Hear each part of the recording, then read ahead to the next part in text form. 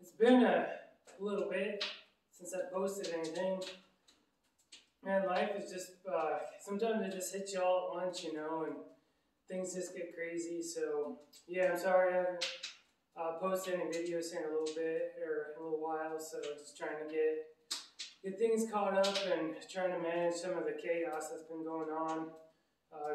Got a lot of good things going on, you know, a couple bad things that happen and stuff too, but me and my wife, we're getting through it, so, you know, we're hanging in there and everything, doing what we can, so, but I appreciate you guys being here and taking the time to watch some of my videos and everything, and subscribing if you want to. Appreciate that for sure. So, but as you guys are seeing on the title of this video, old tractor here is at 200 hours, so we're going to do the 200-hour service on it. It's got like 195 hours there, so I just want to get it done and get it taken care of before winter comes. It's going to be here before you know it. But yeah, anyways, that's what we're going to do today. I'm going to show you guys the ins and outs of getting the 200-hour service done, changing oil, hydraulic fluid.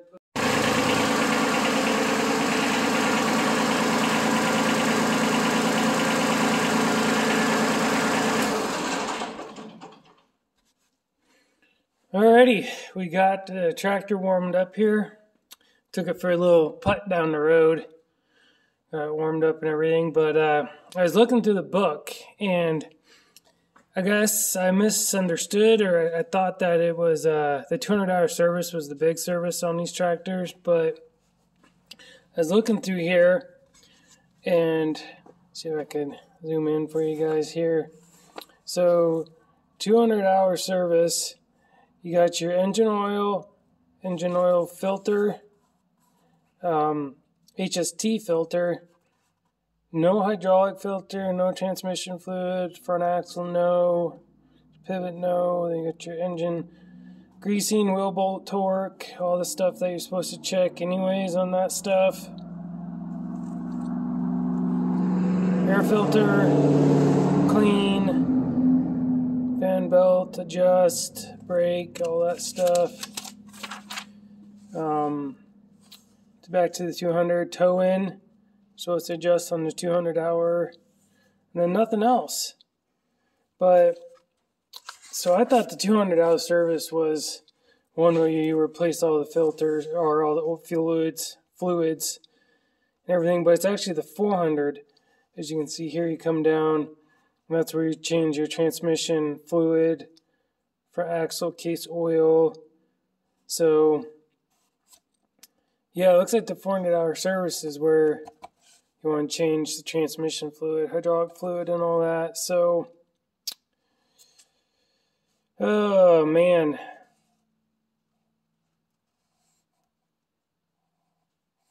Yeah, I don't know. Yeah, so I'm not real sure what I'm going to do here.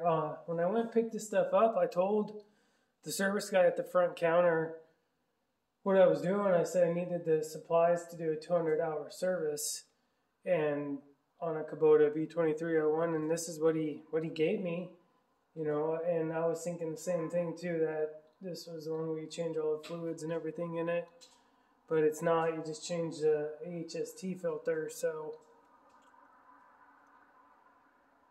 I still have another 200 hours to go. I'm kind of debating on just go ahead and doing it anyways. I mean, I know it's early to get it done, but I'm going to think about it a little bit, and I'll get back to you and let you guys know what I decide here. Go from there. All right, stay tuned. Alrighty, well, I got the buckets and everything out here right now, so I think what we'll do, what I'm thinking about this, I'll go ahead and get the oil changed. We know we need that needs to be done anyways, and I'm going to stew on whether or not I'm just going to change the transmission fluid. Right now or not, just get it done with since I got everything here and I'm doing it. So, alright, well, let's get the engine oil change started, and we'll get going here.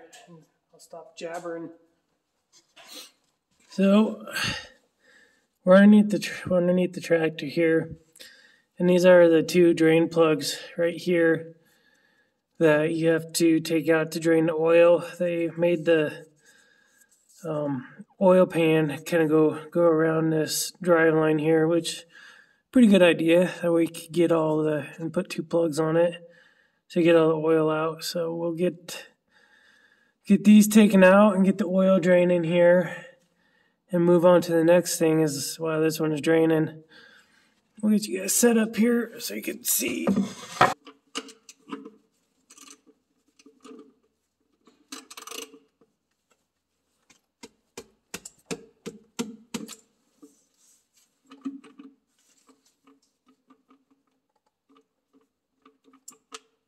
Okay, we got one loose. Don't copy me if you have to. Okay. Well, we got them broke loose. So I used the 9/16 because I wonder if that's gonna fit both of those in there.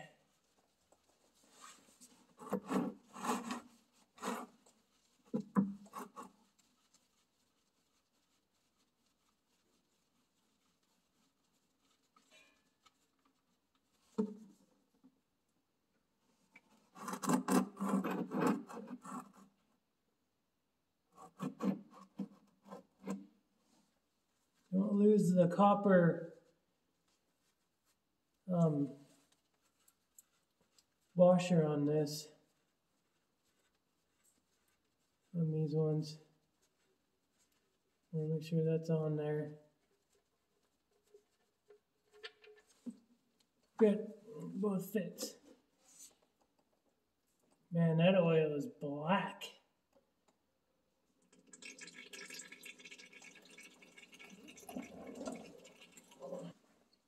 So I took the oil cap off first, that way I think it kind of helps drain it better. It's air in there, kind of like a gas can, you know, or whatever. Make sure you don't lose these copper washers here that go on to it, into these plugs. They're just cleaned up.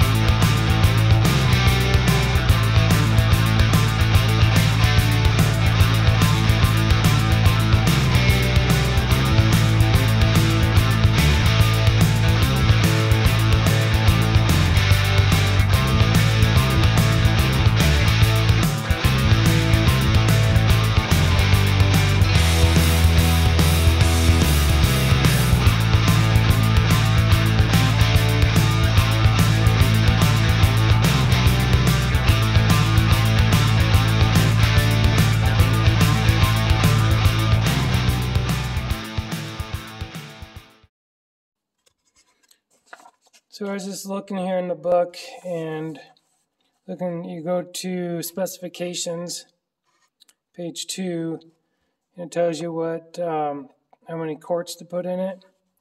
So engine crankcase with filter, let's see, liters 3.1, US quarts 3.3. And then you go down to transmission case, see US gallons. So 15 liters, 4 US gallons is what it takes. So basically, I think two of those bad boys. All right, well, we'll go and get this engine oil put in here and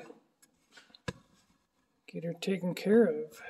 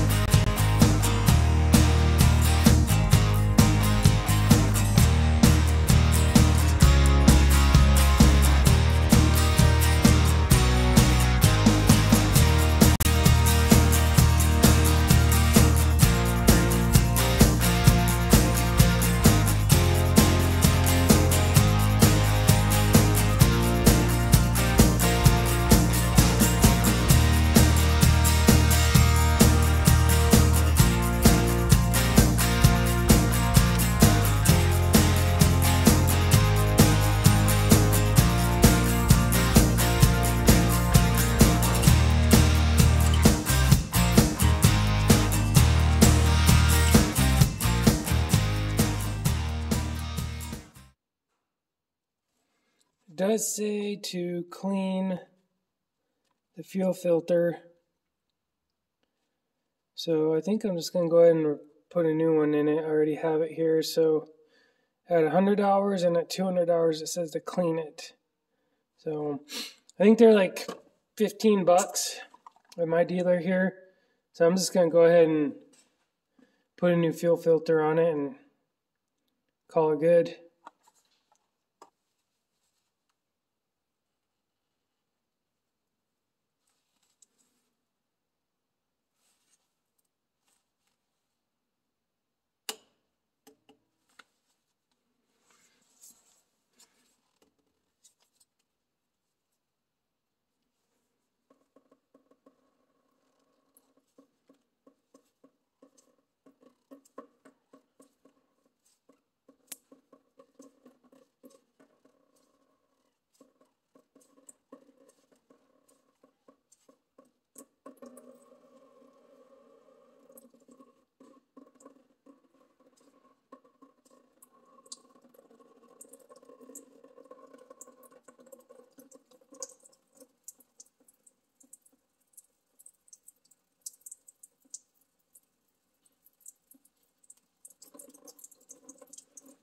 It should stop leaking here pretty soon. There we go. So when you take the filter off, it automatically, it doesn't drain all the diesel out of your gas tank there. So you want to remember how this goes in, and I'll show you guys here. Let's go ahead and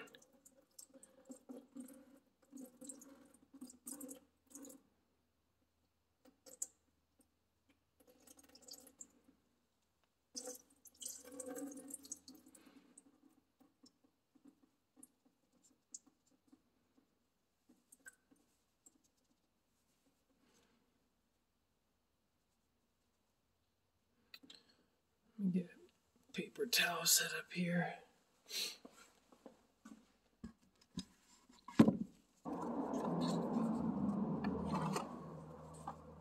So here's the new one.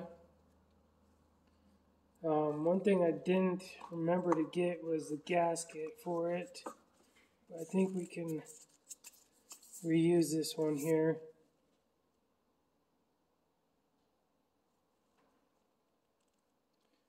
Just gotta be able to pull that out. A little screwdriver.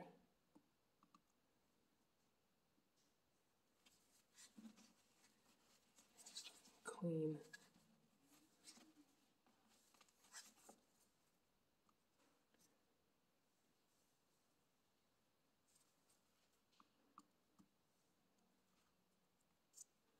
There's your gasket right there. You don't want to lose that.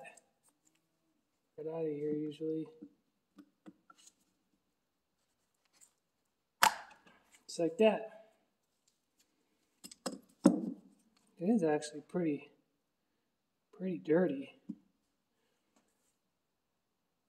There we go. Old one, new one. We don't want to lose those at all. At all. Well, I apologize about that. I think that got cut kind of short. I didn't realize my phone died when I was cleaning out the bowl on that fuel filter and stuff there. So I got my phone plugged in, so you guys are tethered to the wall right now. But we'll go ahead and finish this up. Hopefully I'll be able to get this part for you guys. And maybe it'll help you. Hopefully, maybe it won't. So, all right, well, let's hopefully my phone will stay on, and we'll go ahead and get this job finished here. All right, so I got everything cleaned up here. I got the bowl cleaned out the best I could. It looks pretty clean.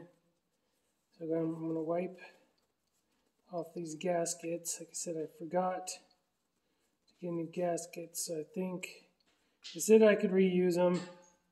That's what they told me last time. So these are brand new. I'm gonna go ahead and wipe this off a little bit and put this little gasket. Wipe him off a little bit here. And put him down in there. So you put the little gasket down in there. And I think you put, so it's got these little tabs right here. You can see that. You know, lose that gasket right here, and there's little tabs or slots in here as well. So you gotta get that lined up with it. It's on the outside. Doesn't matter which way, I don't think.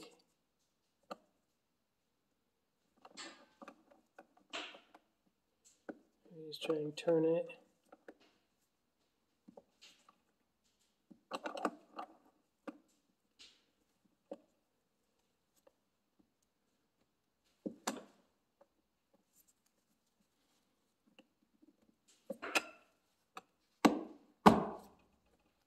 There you go. Slide down in there like that. Then you take your other gasket like this. Hopefully it'll work. It's not stretched out or anything.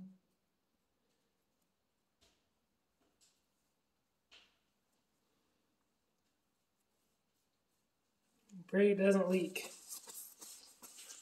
See if we can do this.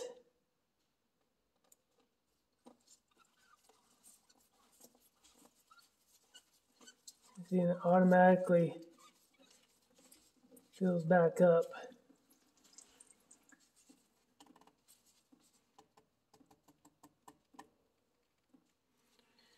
You can turn it as far as you can.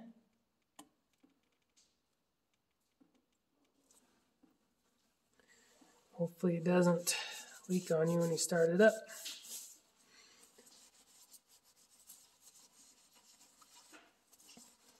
And that looks better already.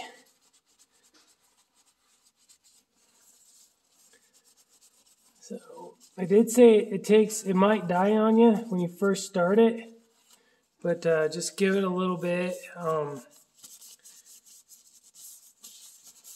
Cycle. It'll start eventually, to at least once or twice. I think the last time I did it, it took 2 times to get it started. You don't have to prime them or do anything like that on these engines anymore, like you did the old ones back in the day.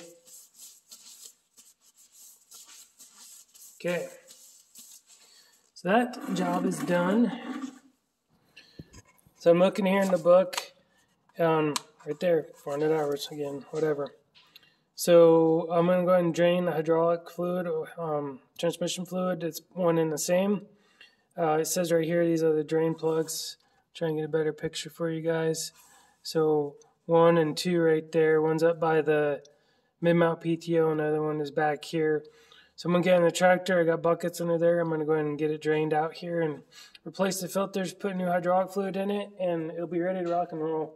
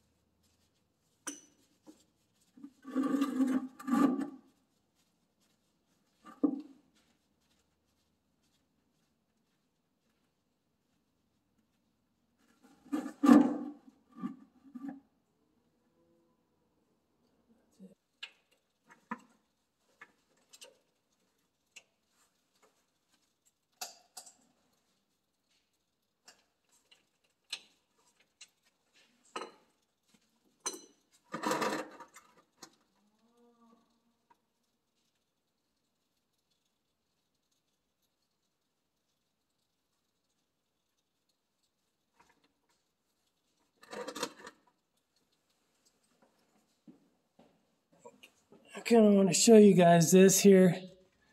So, I'll try to up here closer.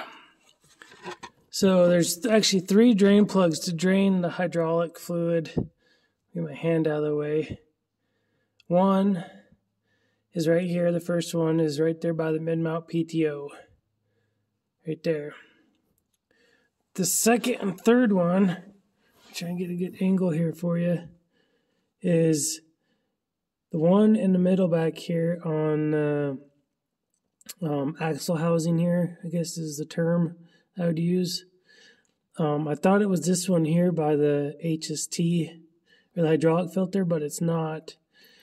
It's the one, there's one on both sides over there, but you can see where it's draining out. So it's not the first, but it's the second one there. It's the smaller one of the two right there. It's right there in the middle, and there's one on both sides of the axle housing here, the transfer case here in the back that you drain out.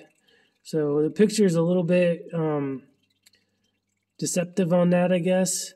Not quite clear enough. It looks like it was that one, but it's not. So just so you guys know, there's actually 3 drain plugs to drain all the hydraulic fluid out of here. So we'll go ahead and get the HST and hydraulic filters off, get those drained out, and put on new ones here. Put the plugs back in and get this thing filled back up, and we'll be done, ready to rock and roll.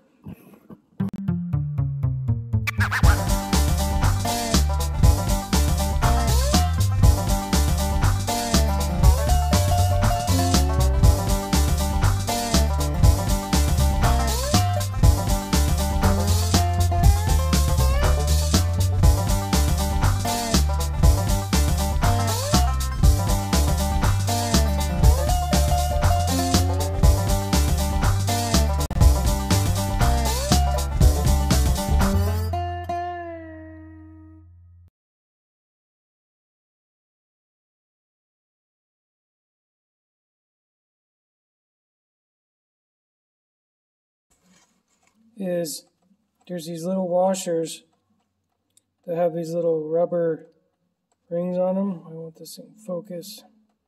There we go. And it's on each drain plug, so it was actually stuck onto the tractor when I took the drain plug out. So be careful when you guys take the drain plugs out. Make sure that these don't fall into the oil bucket and you guys miss it, because it was stuck to the tractor and I wouldn't have even known. It actually fell off when I was screwing it, putting it back in. So be careful. Make sure that you get these rubber, looks like washers with little rubber seals in them, back on, and they don't fall off without you noticing.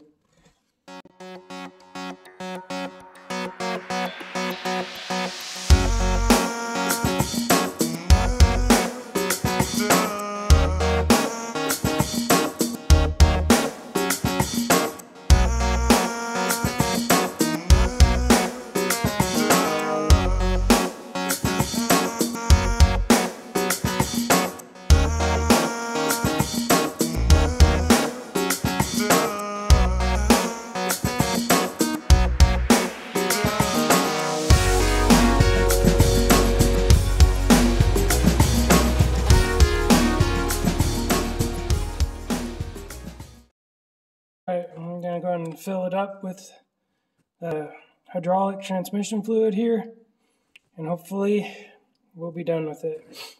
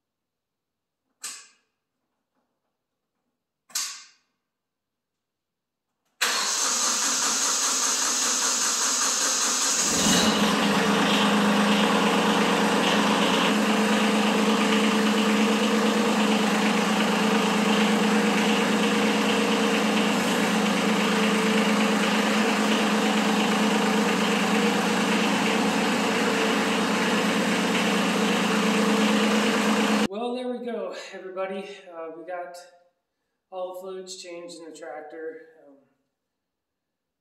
yeah, I don't know what to think about that.